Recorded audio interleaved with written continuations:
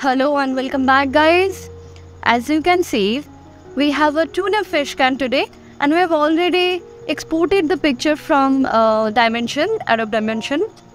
So let's start with this mockup today. And before we get started, let me tell you, for the level of this can, you can visit our new channel, or for any levels. For new labels, if you have any sort of work related to labels, or you want to learn how to make the labels, you can check out our new channel. The link is in the description. Also, if you want to download the premium quality mockup of this tuna fish can or any other mockups we have done so far in our channel, then join our Patreon family. And now let's get started. First, as we see, we will take the pen tool and we will press Ctrl plus and zoom in. And then after you have zoomed in, just select the parts properly. Scroll down and then select the lower part. As you can see, just about it.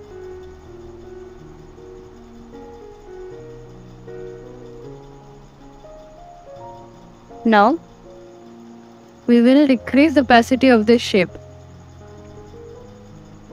Then take an anchor point tool and make the curves prominent and more like the curves. Okay, here you can just I'm just fast forwarding this step. You can slow it down if you want, because we have already done this so many times. We know you will be able to handle it. Select the curves very minutely.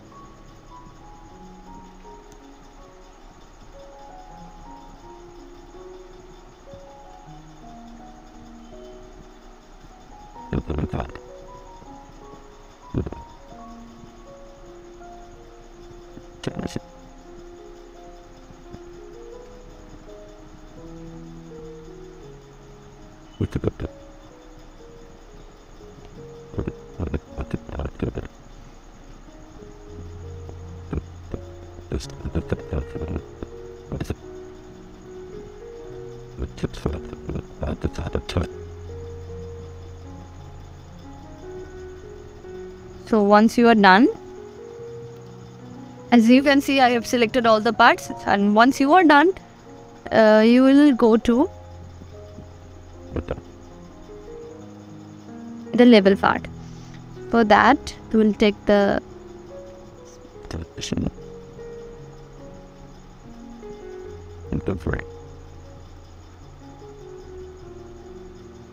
pen tool and we will create a box like shape, a square shape around the can, and it will be a little extended so that it gets the rounded effect.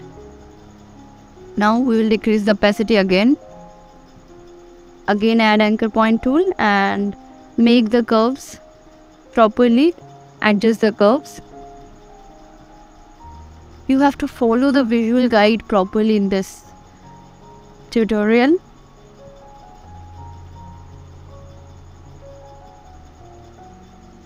So as you can see, I have taken the a little extended part on the side. So how can you decrease it?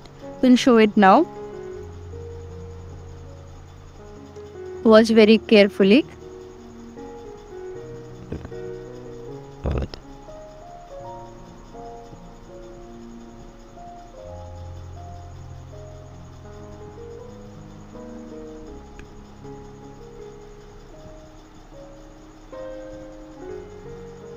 Again, we have selected the level part. Now we will name this as levels. Then name the shape of the can as the total can or just can, the entire can, whatever suits you. Then again we'll press Ctrl and click the little square box on that layer, and then we'll click masking option. So as you can see, the extra part To erase that, press Ctrl, then select the can.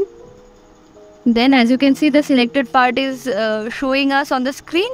Then I will go to select and press inverse. So as you press inverse, then again press the masking part on the layer of the level, and then change the color to black and then wipe it. So as you know, black removes the layers and extra parts, and white brings it back. We have also done this in our previous videos. You can check them out too. Now we will group them and name them as object ID.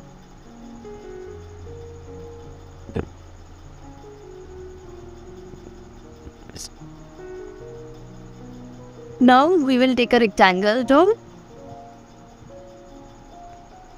Now we will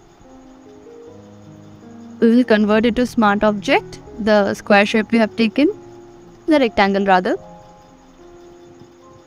And then we will switch off the layer of object ID, and then press Ctrl T and right click on the can, then press wrap. Now as you have clicked on wrap, then we will go to the edge option and bring it downwards, because the tab is arced in the bottom line. Okay? You can start and see the cover. Then we'll make the required adjustments according to the shape of your can. Now once you are done, we will set the right button up there, and then we'll increase the opacity. Then as you can see, we'll get the shape of the can from that masking part. So once you are done with it, if you click on the masking part, the smart object is wrapped around the can. So once you are done with the smart object, we will move on to the label, and we have already saved the picture and made the picture we needed. So now once you are done selecting the picture, you can save it. You can just drag and drop or copy and paste, whatever suits you. Yes. After you have pasted the picture,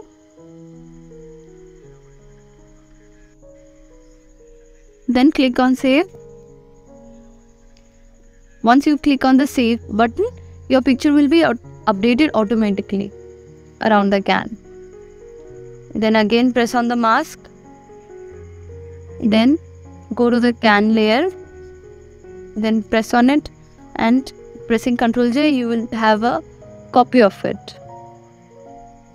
And so likewise make 2 more copies. This is for the effects part, the lighting, shadows and all that.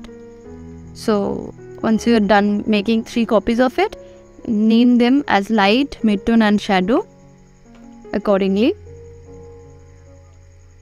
Now switch off first 2 layers, and for the light make it linear burn. Then for the midtone, linear dodge add, but here we need to adjust the level sometimes. Then go to new files and adjustments, and adjust the lighting a little bit according to the preference or how you want to give the effect. Depending on your preferences, you can adjust the levels, or you can follow my suggestions as you can see on the screen. Then OK. Then for the shadow, for the lightener we'll go for the screen. Then again, as you see, it's very whitened. We will adjust the levels in the similar process.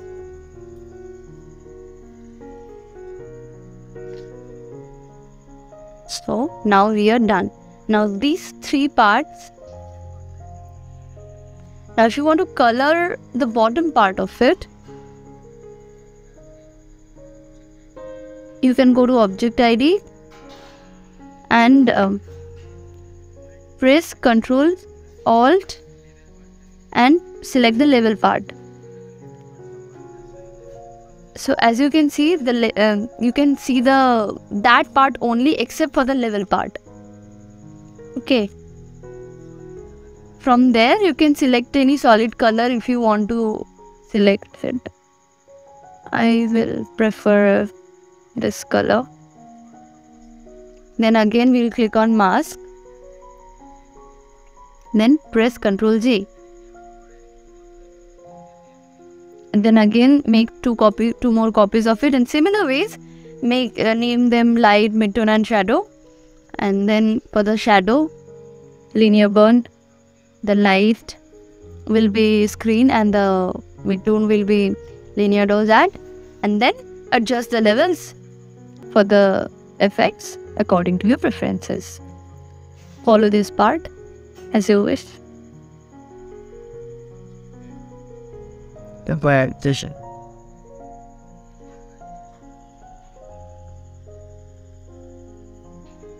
This part is exactly similar to the previous part of how we did the effects for the can, the level of the can. Similarly, we'll do the upper and the bottom part.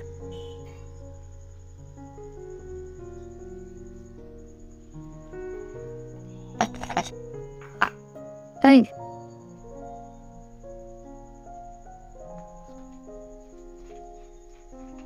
Once you are done with all of them, you can just switch on and switch off the layers and check it. Then for the upper part and the lower part of the can, group them together and name them. For the level part, group them and name them as FX level. And then you can just name the layers according to your preferences so that you can understand and distinguish the different layers properly.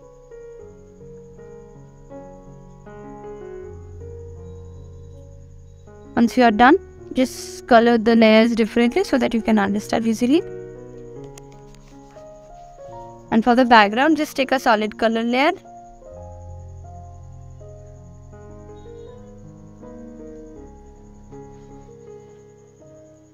Then change the background.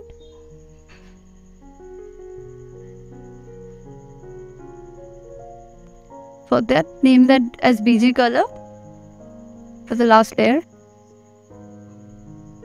So now we are done for the tuna fish can mockup. If you have liked what you have seen, please subscribe to our channel and join our Patreon family for the access to all the mockups we have done. And for the levels, you can check out our new channel. Thank you so much.